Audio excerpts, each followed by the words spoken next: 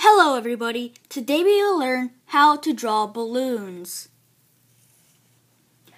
First, draw an oval shape. And then another. And one more. Then draw covered semicircles on the bottom of each one. Now make them ovals and shade them in like this. Then draw strings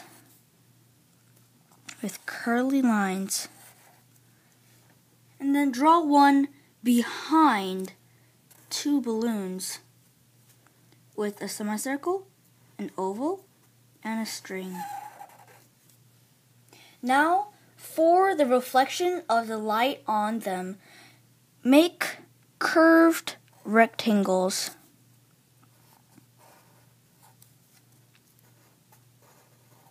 Like this.